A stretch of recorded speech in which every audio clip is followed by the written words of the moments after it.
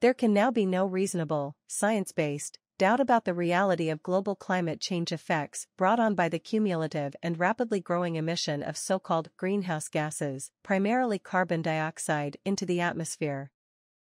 As these effects become increasingly more obvious worldwide, so commercial interests, groups of concerned individuals and national governments have been gripped by amounts of mass panic and what to do about it. To many, Paul Ehrlich's Malthusian population bomb of 1968 appears about to explode in the world's face in an indirect version of his millenarian vision of population growth, which outpaces agricultural production capacity, with predictably catastrophic results for humanity.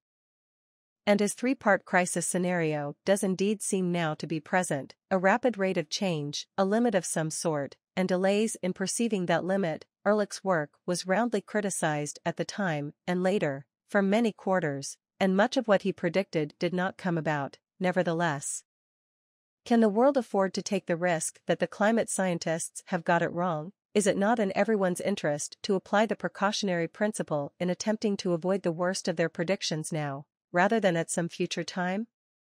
As the chairman of the Intergovernmental Panel on Climate Change, Mr. Rajendra Pachauri, has recently pointed out, 11 of the warmest years since instrumental records began have occurred in the past 12 years, while major precipitation changes are taking place on a global scale.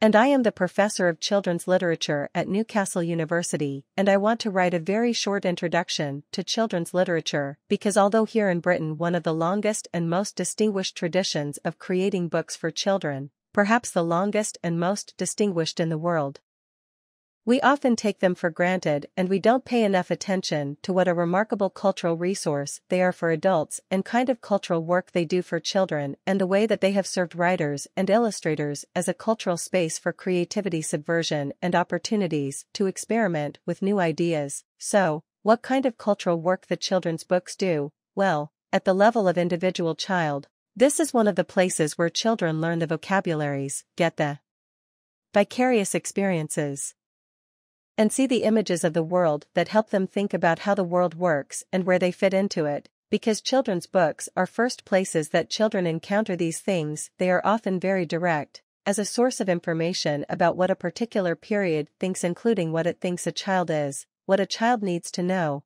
what childhood looks like. Sometimes when we are looking at children's books from the past, it is very important to notice these kinds of children who aren't there, for instance, so that is one of the things that we have in children's books.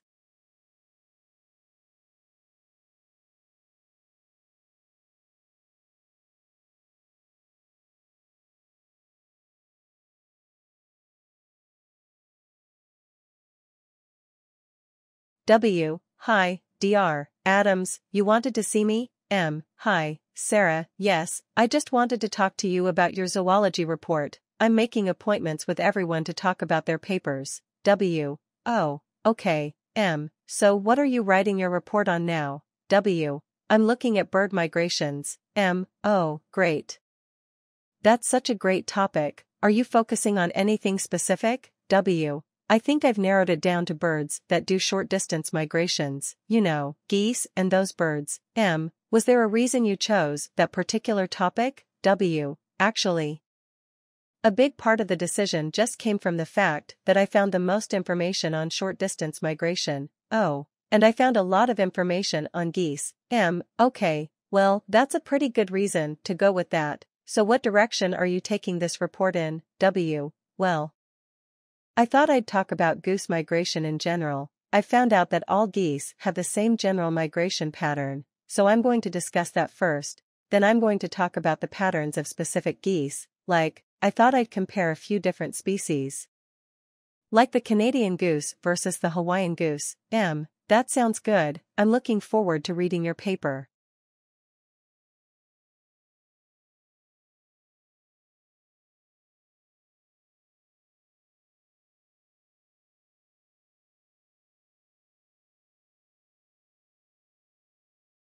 Alright, class, yesterday, I told you that we were going to start looking at a field of psychology called developmental psychology. This branch of psychology looks at the many ways people's minds and bodies develop from before they're even born until they die, so we should just start at the beginning, I think. Let's start with infants. So, when a baby is born up until he or she starts talking, the baby is referred to as an infant. Infants can't do a lot of things that older children can do. Let's look at the physical side of things. Babies are born with really poor vision. Actually, they're legally blind when born. Infants can mostly make out large shapes and stuff, but they can't tell detail. Also, their sense of color isn't very good. For a long time, psychologists thought infants were colorblind right after birth. As it turns out, research has shown that most babies can, in fact, make out bright colors. For example, an infant can tell the difference between a bright red ball and a bright blue ball. But it would be much harder for an infant to tell the difference between a light blue ball and a dark blue ball. Anyway, as infants get older, their sense of sight improves. Some psychologists think that by the age of 6 months, an infant's vision will be almost the same as an adult's.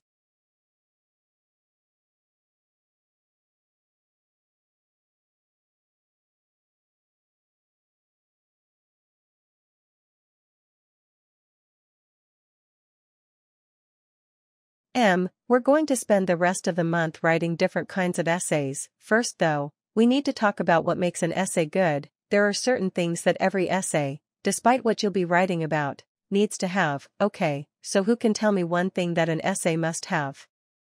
Doesn't every essay need an introduction? Of course, every essay must have an introduction. In the intro, you'll talk about the focus of your essay. You might also talk about some of your arguments or subtopics, but if you do, you have to make sure that you're very brief about them.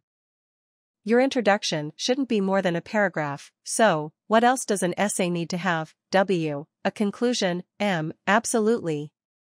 If you're introducing your topic at the beginning, you must conclude your argument at the end. The conclusion talks about similar things as the introduction, but it's not exactly the same. Here, you have to wrap up your topic. You have to make sure that the reader is convinced that your point of view is right. Yes. Do you have a question? So, what happens in the middle? The middle's the most important part. That's where you tell your reader all the reasons that he or she should agree with you. That's where you really get to show off what you know.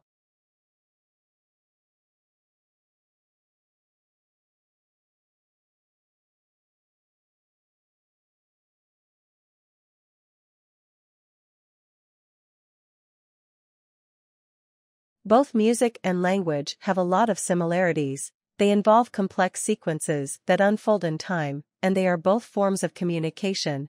This has interested many philosophers over the years, from Plato to modern-day scientists. Darwin even wrote about possible evolutionary links between music and language in his book The Descent of Man, and Leonard Bernstein gave a series of lectures at Harvard in the 70s on the grammar of language and music, drawing from Noam Chomsky's theories.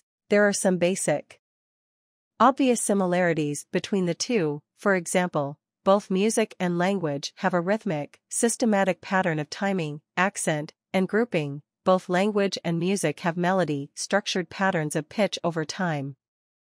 Both have syntax, discrete elements like words or notes, and principles for combining those elements into sequences. Sentences are just random sequences of words, and music has its own sequence of notes. Both language and music also convey affect, meaning emotion using sound. You can make out a lot of emotion from a person's voice, and music has the characteristic of providing emotions like happiness or sadness.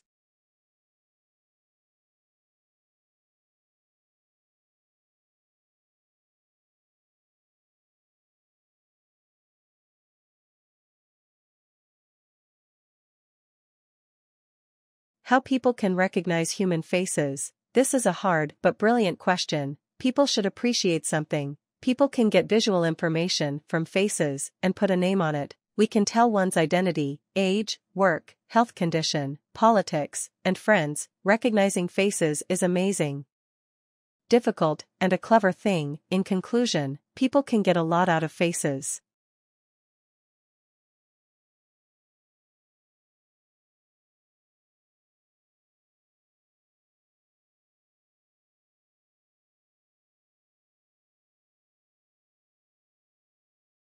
Talent is premium, and there is a war for talents in the 1990s because of the talent shortage. Companies and countries are recruiting young talented people from different countries and sending young people to universities. Some young people immigrate after they graduated from the university.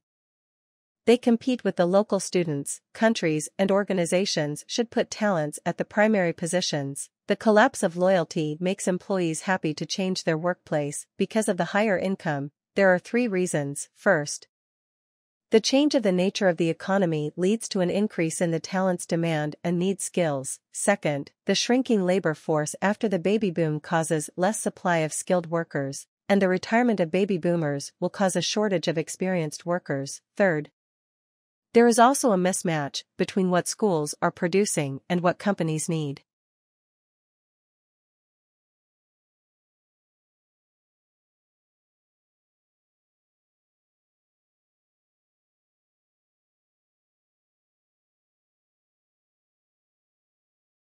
Laughter is one of the greatest therapies in combating adversity, and whole communities and nations have frequently relied on humor to get them through their bleakest times. On August 13, 1961, the barbed wire was rolled out of Berlin to create the Berlin Wall. For nearly 30 years, until it was dismantled, wall jokes proliferated, especially among those living in the East. Laughing was all that was left. Jokes about those who rule you, and sometimes those who tyrannize you, are a form of folklore that has existed in societies as seemingly different as communist Eastern Europe, Tsarist Russia, modern Egypt, 12th century Persia, and modern-day Iran. Humor can also be wonderfully subversive. It can protect self-respect and identity.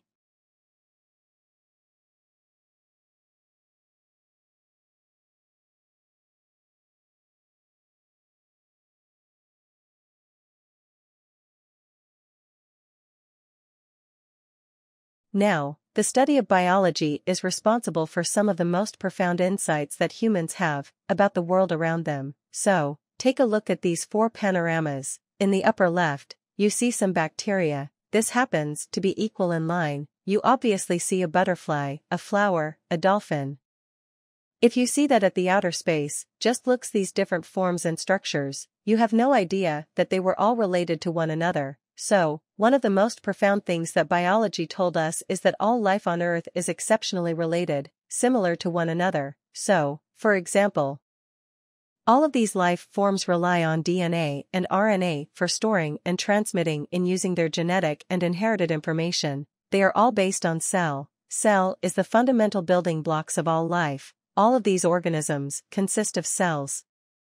And the cells essentially have the same chemicals inside of them: carbon, hydrogen, oxygen, and nitrogen, and the whole bunch of other stuff and much smaller amount. All these organisms conducted metabolism, in other words, chemical reactions that using convert energy from one form to another. And the basic chemistry is all very similar to one another.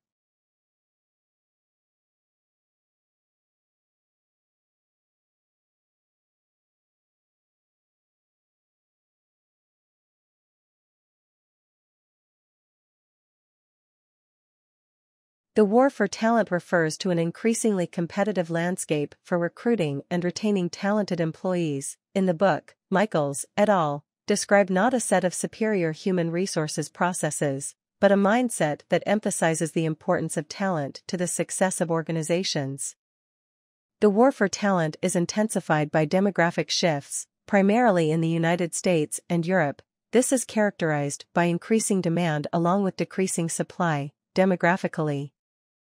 There are simply fewer post-baby boom workers to replace the baby boom retirement in the US and Europe, though this is not the case in most of East Asia, Southeast Asia, Central Asia, Central America, South America, or the Middle East. Eastern Europe also tends to have similar demographics, namely an aging and/or shrinking labor force. While talent is vague or ill-defined, the underlying assumption is that for knowledge-intensive industries, the knowledge worker, a term coined by Peter Drucker, is the key competitive resource. See the resource-based view of the firm. Knowledge-based theories of organizations consistently place knowledge workers as a primary, competitive resource. Talent is never explicitly defined in the book, though the preface notes. A certain part of talent eluded description, you simply know it when you see it. After several further caveats, the authors go on, we can say, however, that managerial talent is some combination of a sharp strategic mind, leadership ability, emotional maturity, communication skills, the ability to attract and inspire other talented people, entrepreneurial instincts, functional skills, and the ability to deliver results. The authors offer no outside support for this assertion. A 2006 article in The Economist, which mentions the book, notes that companies do not even know how to define talent, let alone how to manage it. Some use it to mean people like Aldous Huxley's alphas in Brave New World, those at the top of the bell curve. Others employ it as a synonym for the entire workforce. A definition so broad as to be meaningless. The war for talent is seen by various sources as becoming irrelevant during economic downturns. However, there have been highly visible talent poaching by solvent firms of others who have economic hardship.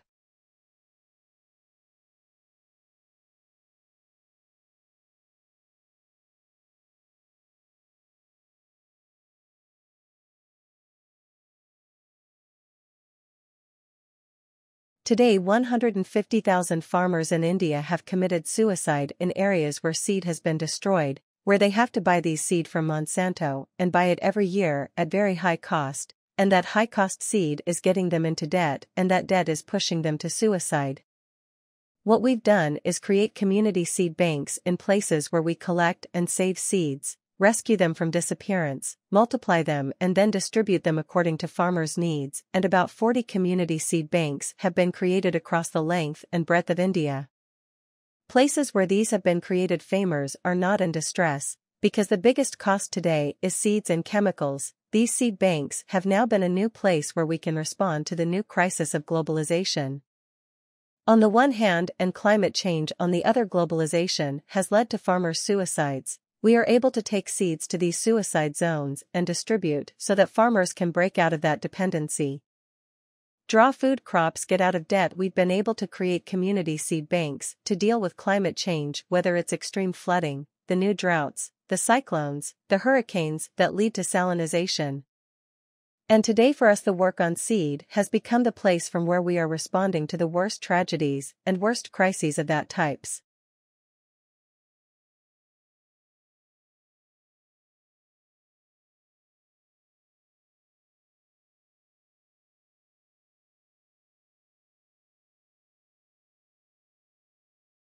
Do you know who Amory Lovins is? Nobody. Amory Lovins is an unusual character. He is something of polymath. Just say, he has varied, sort of, knowledge across a wide range of fields. He's not an academic. He actually has a consulting company, which he runs until recently out of his home in Colorado. He lives beside Snowmass in a house built into the side of a mountain that has no furnace. For about 30 years, he has been kind of iconic plastic oddball genius, thinking of ways to save energy. Thinking of ways to solve problems using technology that already exist, and he has demonstrated several of them. He also offers he is something that he is such an oddball that people tend to think he is kind of crazy. Anyway, Elizabeth Kolbert went to spend some time with Amory Lovins, and so she has written this piece called Mr. Green.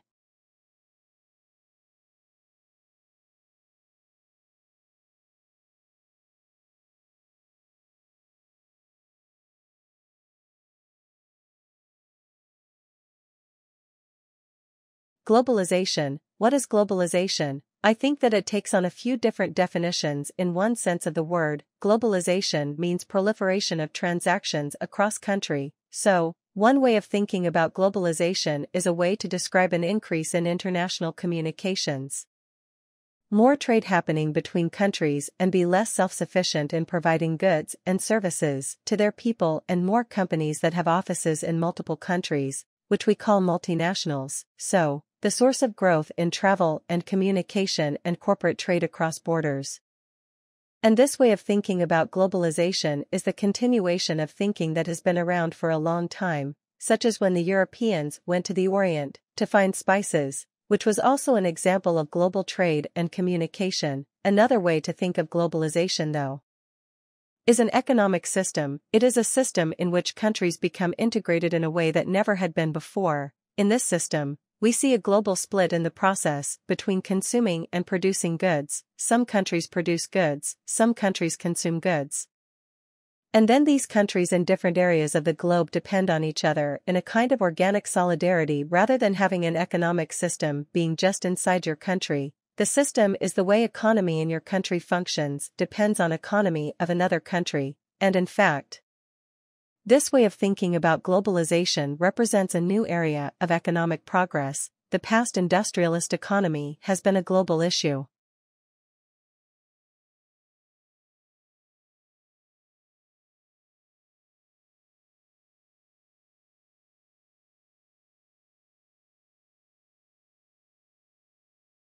Before we consider international environmental law and climate change, we need to consider domestic legislation, as it is within the sovereign states that international law is put into practice. This reflects the environmentalists' maxim, think globally, act locally.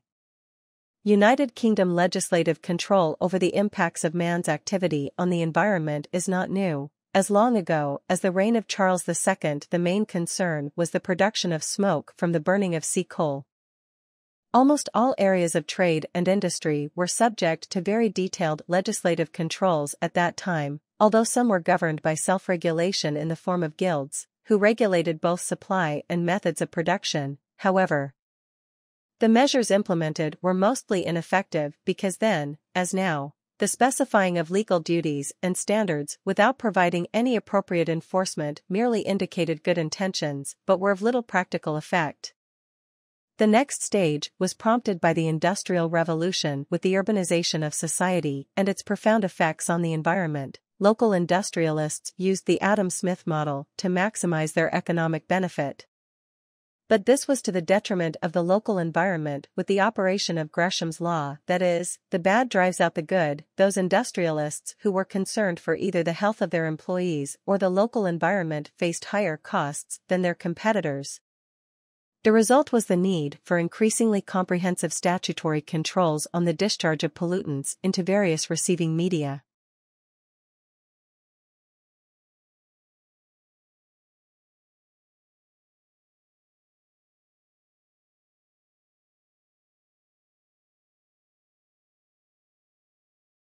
Last month I published alongside my annual report a subject report on the development of citizenship in schools. The report celebrates the success of some schools in implementing the citizenship curriculum. It praises those schools where there have been substantial developments in the subject, and which now go a long way towards fulfilling national curriculum requirements. In the report, we are critical of schools which have not taken citizenship seriously, either through reluctance or lack of capacity to make appropriate provision in the curriculum. Citizenship is marginalized in the curriculum in 1/5 of schools. It is less well established in the curriculum than other subjects, and less well taught, and some critics have seized on this as a reason for wanting to step back from supporting it. Yet, the progress made to date by the more committed schools suggests that the reasons for introducing citizenship are both worthwhile and can be fulfilled, given the time and resources. Indeed, those reasons are given added weight by national and global events of the past few months. While not claiming too much, citizenship can address core skills, attitudes, and values that young people need to consider as they come to terms with a changing world.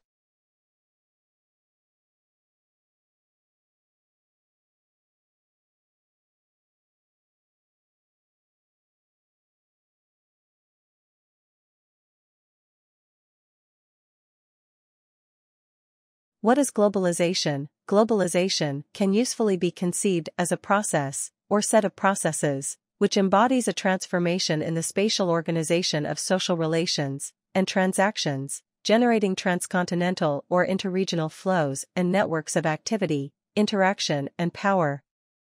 It is characterized by 4 types of change. First, it involves a stretching of social, political, and economic activities across political frontiers, regions, and continents. Second, it suggests the intensification, or the growing magnitude, of interconnectedness and flows of trade, investment, finance, migration, culture, etc. Third, the growing extensity and intensity of global interconnectedness can be linked to a speeding up of global interactions and processes, as the evolution of worldwide systems of transport and communication increases the velocity of the diffusion of ideas, goods, information, capital, and people. Fourth, the growing extensity, intensity, and velocity of global interactions can be associated with their deepening impact such that the effects of distant events can be highly significant elsewhere, and even the most local developments may come to have enormous global consequences. In this sense, the boundaries between domestic matters and global affairs can become increasingly blurred. Globalization has three definitions. There are more trade transactions, communications, services, and multinational companies across the border.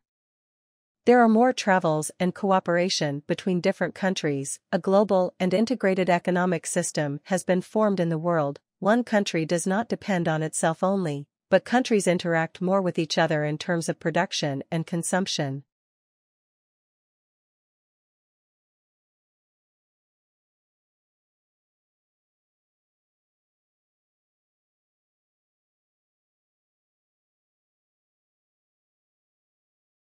Within most developed countries, notions of pragmatism, notions of the fact that we have democracies, have succeeded in tempering the market economy. Indiana, the 19th century, 18th century, the Industrial Revolution had a very negative effect on people, particularly working classes all over the world.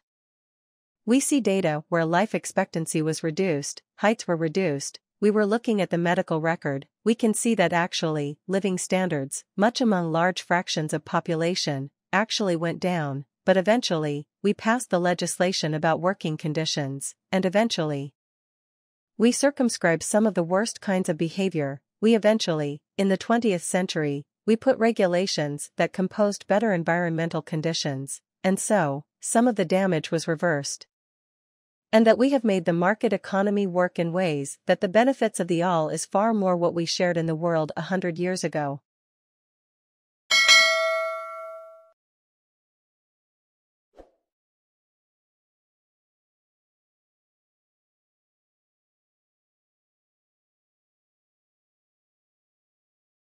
Citizenship education is an important subject in schools as compared to the past. However, only 1/5 of schools have such courses that provide student right skills and attitudes. In the past, people were reluctant to teach. It is important for students in this changing world.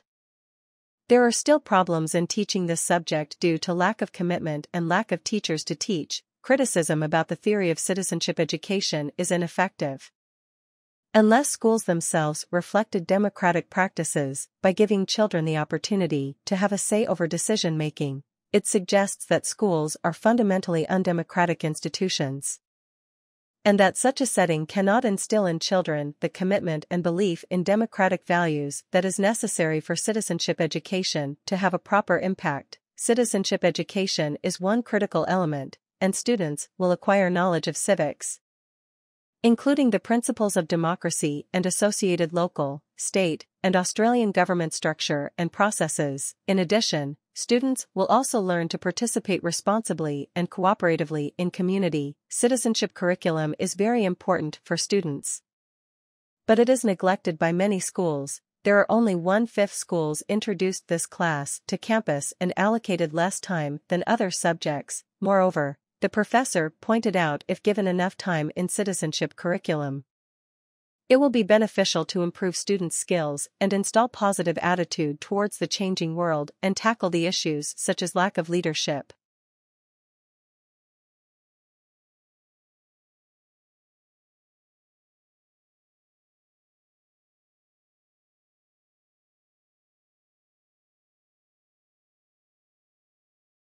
Language death is not mainstream theater. It is not mainstream anything. Can you imagine Hollywood taking it on? It is so far outside the mindsets of most people that they have difficulty appreciating what the crisis is all about.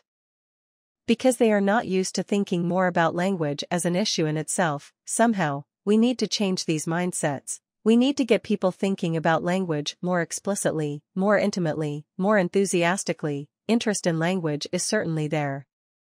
In the general population, most people are fascinated by such topics as where words come from, or what the origin of their town's name is, or whether their baby's name means anything. They are certainly prepared to play Scrabble and a host of other language games ad infinitum, and language games are often found on radio and television, too, but a willingness to focus that interest on general issues. A preparedness to take on board the emotion and drama inherent in the situation of language endangerment is not something that happens much.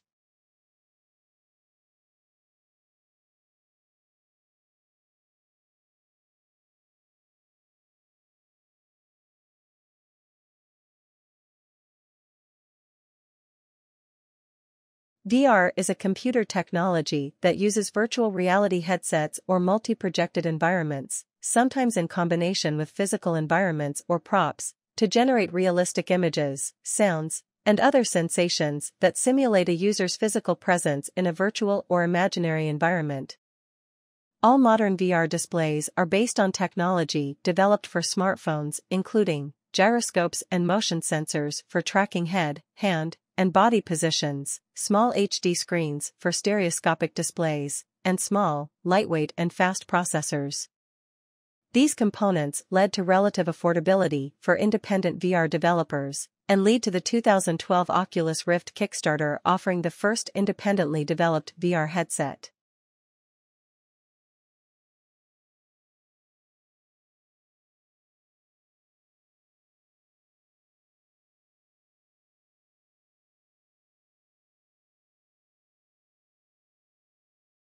So, we were founded just over 10 years ago, when I was in the Royal Academy, a museum in the center of London, with my 3 children, at the Aztec exhibition. I don't know if any of you saw it. I had an older child and 2 younger children, twins, strapped in a pushchair, and one of my children, 3 years old, shouted, and I've never denied he shouted, "Monster, monster," at this statue, which looked just like a monster, had snakes for hair, a big beak for a nose. And, I thought, this is fantastic. I've got a 3-year-old that's appreciating art. How good can it get? So I bent down and I said, yes, it looks just like a monster. And, at that moment, a room warden came over, a gallery assistant came over and said we were being too noisy, and threw us out. Wrong family. I was, at that time, a journalist with the Guardian newspaper, and 2 days later wrote a big piece in the Guardian about being thrown out of the Royal Academy. What was really interesting was,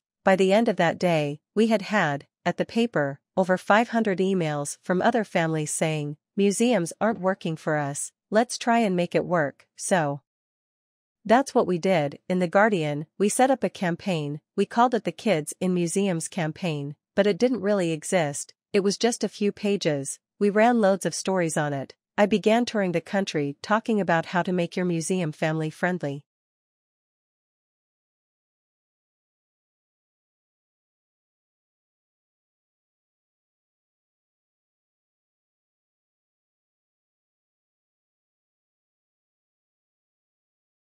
We all know that there are some factors for species and animals to survive and reproduce, including environmental conditions, temperature, tolerance range, body size, weight, diets, seasonal and daily activity, behavior, and the altitude they live.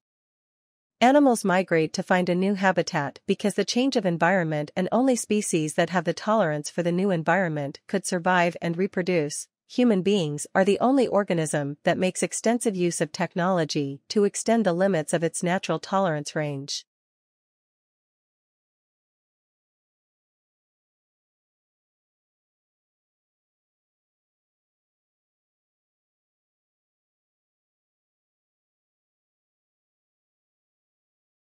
Normally, however, spectacles are a part of an assemblage of items giving us an overall look. In fashion terms, they are classes of accessories, along with shoes, jewelry, handbags, or watches, but in healthcare terms, they are called a medical device and, in many languages, other than English, they are often described as a prosthesis, an artificial part of the body, part of you, making you who you are, and choosing your spectacles is therefore your major decision. Increasingly, people own 2 or more pairs for different occasions or times of the day, and there is a phrase for this in the industry. It is called lifestyle dispensing. and it dates back to the 1950s. The idea is that you wear one type of spectacles in the workplace and quite other at leisure or on the beach.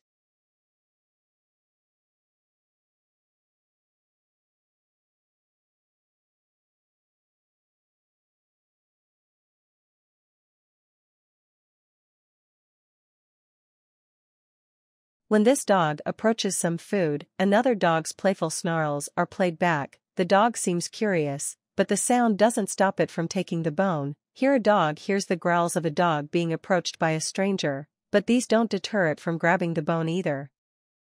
In another scenario, the sound of a dog protecting its food is played back. This time the dog backs off. These experiments suggest the dogs can distinguish between different types of growls.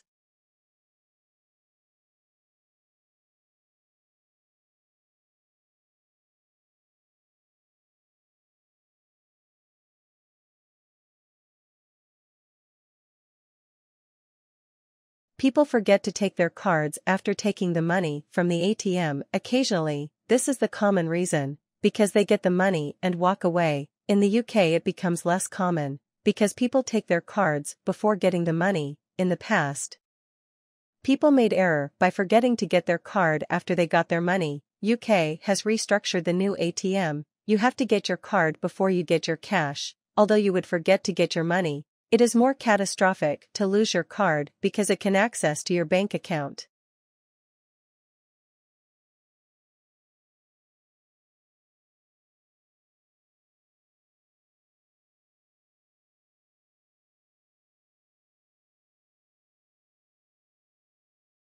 I believe our borders should be open, but if that is not politically acceptable for now, Europe should at least open up a legal route for people from developing countries to come work here. Over time, hopefully, we can move to a position where borders are completely open. Persuading skeptics won't be easy. That's why I think the argument for free migration has to be made at several levels. In principled case, it increases freedom and reduces injustice. In humanitarian case, it helps people much poorer than ourselves. In economic case, it makes us richer.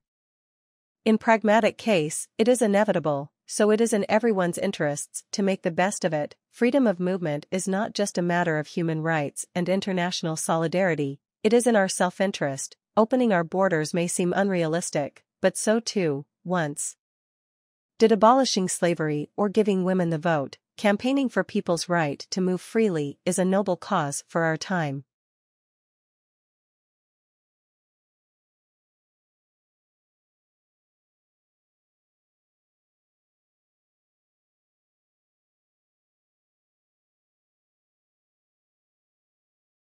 The comics I show you with lots of people chatting around in a room is a form of description. We use different kinds of methods to describe a situation. Sometimes we have to use visual description, particularly when we do not witness the scenario.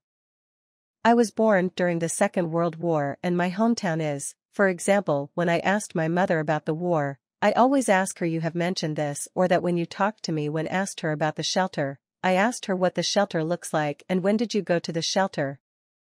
From her response I could get more visual evidence as I can to write my book.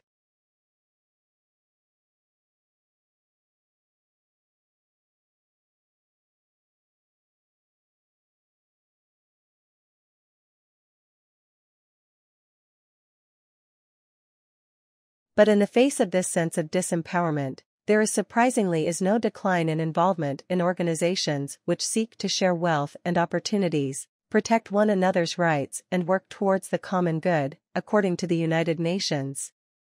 Civil society groups have grown 40-fold since the turn of last century. Internationally, the non-profit sector is worth $1 trillion, and there are 700,000 such organizations in Australia alone. The UN recognizes 37,000 specifically civil society organizations across the globe and gave 3,500 accreditations to the 2002 World Summit on Sustainable Development. This profound movement towards harnessing voices and resources from outside the realm of governments and officialdom reflects a profound growth in NGOs' third sector, as some call it. As Robert Putnam discovered in the field of local government in Italy, the best predictor of governmental success was the strength and density of a region's civic associations.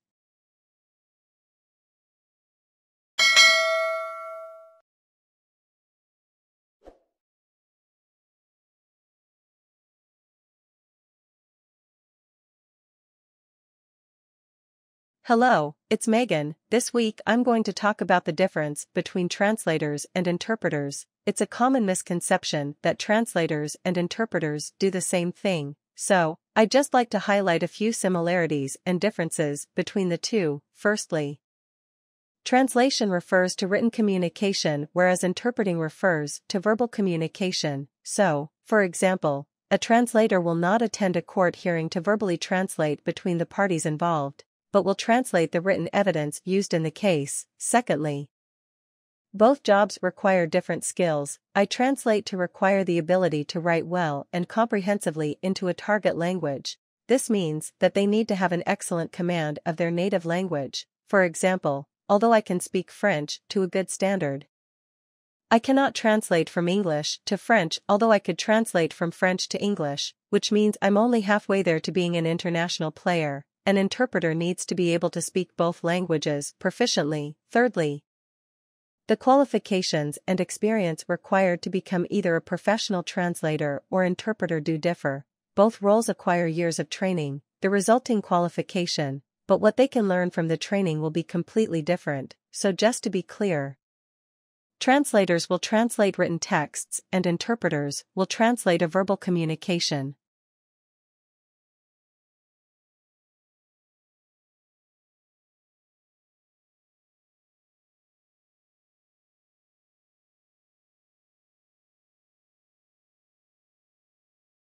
Well, the Voynich manuscript does have many different theories proposed for it. Some people think that it's a complete hoax. It's now been carbon dated from the 15th century, so it's most likely if it is hopes to have been a 15th century hoax, which I personally don't believe. But some people think it's just gobbledygook. It's just an invention to make money. Somebody made it to fool people and make money. Other people think it's probably a code. In other words, someone encoded lots of secrets in it, hoping that no one would find out, and if so, that's been very successful because no one has corrected it so far. But, in my opinion, it is actually a genuine script, obviously, a human-devised script, but masking behind it a genuine human language. In a language, it seems to me to have more, if you like, Near Eastern, maybe Caucasian Asian aspects to it rather than European because of some of the words that I've decoded. So, I would imagine that once we've actually managed to decode the script, we'll find that the language underneath is a natural human language, probably from that part of the world.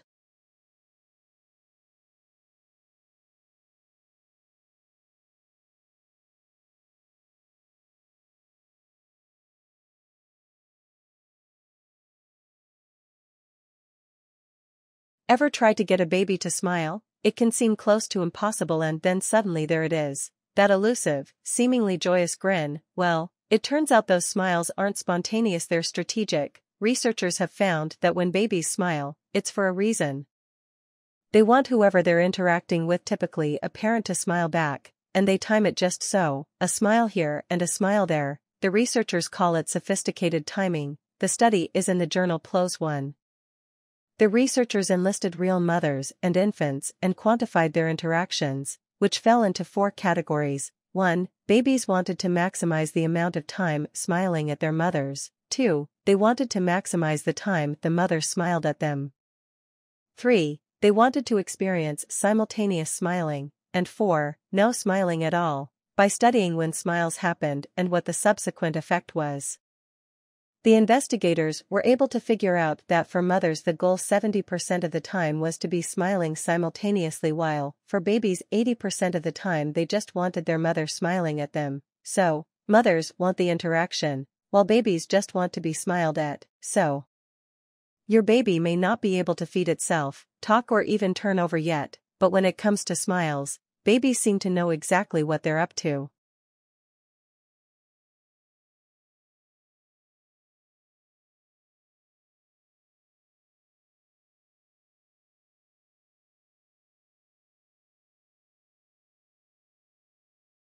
Why the bumblebees pick some flowers over others? Researchers have known for a while that flowers' color can be a signal, color in shorthand, that says to a bee, "Hey, I get some good quality nectar here, want to stop by for a visit?"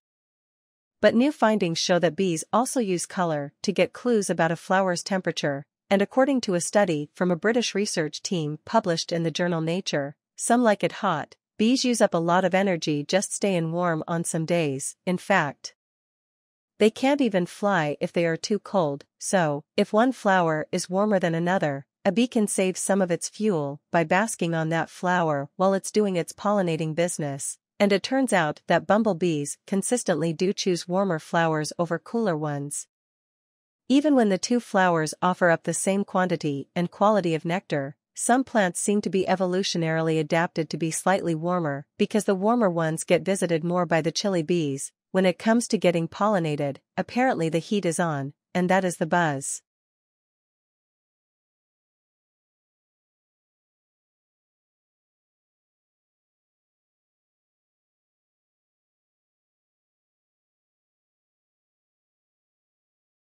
A depression in a child dates back as far as the 16th century when the first concept of children's depression was discovered. A research was taken at that time to find out what happened to children who suffer from depression.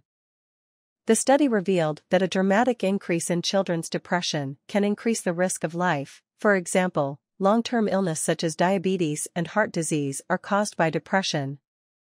One of the studies shows children with depression behave differently and respond differently to medical treatment. This is why many specialists respond differently to medical treatment. This is why many specialists have tried bringing a cure, but no one found a perfect medicine. It is quite rare that children suffer from depression, but in the recent study, the number has dramatically increased. Nowadays, no one doubt about children's depression. It has become a common sickness in a child. Children's depression is still a puzzle for scientists and specialists that needs to be resolved sooner than later.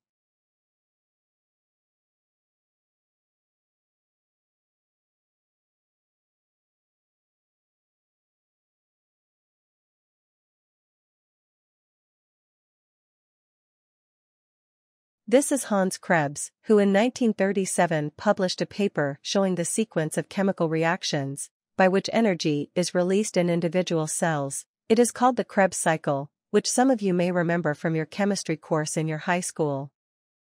Krebs is a wonderful example to me of how a scientist who is determined can overcome all kinds of human obstacles. Krebs's father constantly discouraged him and told him that he had just mediocre intelligence whenever to anything important in his life. As a teenager, what Krebs remembers in his memoir, his father said to him, "You can't make a silk purse at a sow's ear." And later on, when Krebs studied with the great biochemist Otto Warburg, Warburg also told him the same thing. Not the same quote, but that he had only mediocre ability and would never be a great scientist. And we all hear about how important it is for parents to encourage their children, but sometimes the children will go on to do great things no matter what we say to them.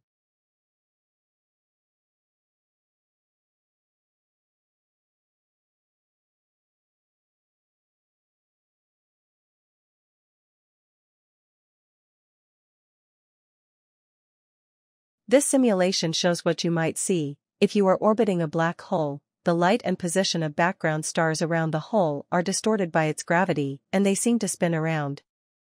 On the right, the constellation Orion appears to approach the event horizon, the boundary from which nothing can escape. Orion stars look like they become separated and get spun around. Once the hole has passed by, Orion reappears on the left and looks normal again. Users can also experiment with different scenarios. This is what you might see if you were traveling towards a black hole with rocket engines slowing your descent. Another simulation mimics free fall into a hole. In the middle, the light of the entire universe appears to be concentrated in a bright ring.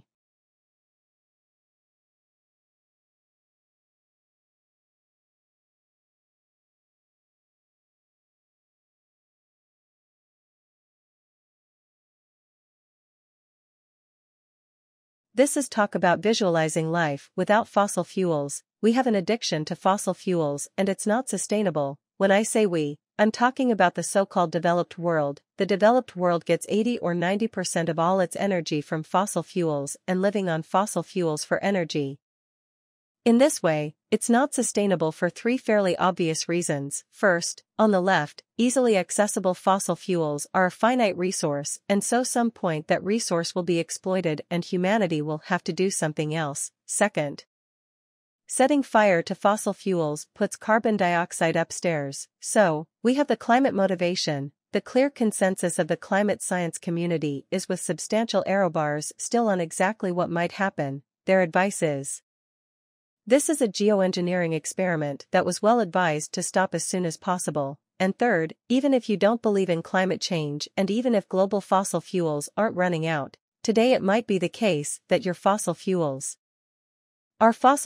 in a particular country or state have run out and you might depend on other countries or states for fossil fuels in the future. So, you have a security of supply motivation for saying let's look into really getting off fossil fuels in a serious way.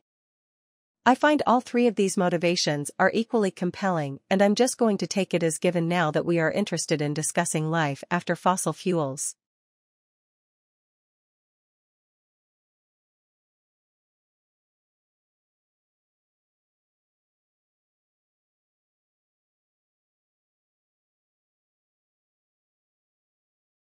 They call it the marshmallow test. A 4 to 6-year-old child sits alone in a room at a table facing a marshmallow on a plate. The child is told, if you don't eat this treat for 15 minutes you can have both it and a second one. Kids on average wait for 5 or 6 minutes before eating the marshmallow. The longer a child can resist the treat has been correlated with higher general competency later in life. Now a study shows that ability to resist temptation isn't strictly innate, also highly influenced by environment. Researchers gave 5-year-old used crayons and one sticker to decorate a sheet of paper. One group was promised a new set of art supplies for the project but then never received it, but the other group did receive new crayons and better stickers. Then both groups were given the marshmallow test.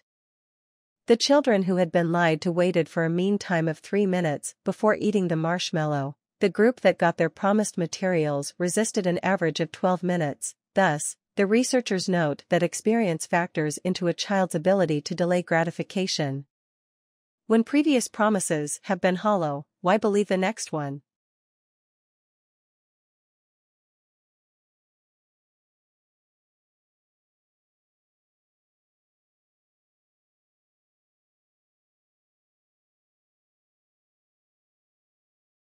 Today a university like the LSE certainly has to acknowledge that it is in competition for the best students, all of whom have choices they can exercise, and many of them choices which run across national and continental borders. We are in competition, too, for staff. The academic job market is one of the most global 25 there is, and in the 21st century English is the new Latin, so universities in English-speaking countries are exposed to more intensive competition than those elsewhere. We are in competition for government funding. Through the assessment of research quality, we are in competition for research contracts, from public and private sector sources, and indeed we are in competition for the philanthropic pound. Many of our own donors were at more than one university. And indeed think of the LSE's requests alongside those of other charities to which they are committed. That is a competitive environment which is particularly visible to a vice-chancellor.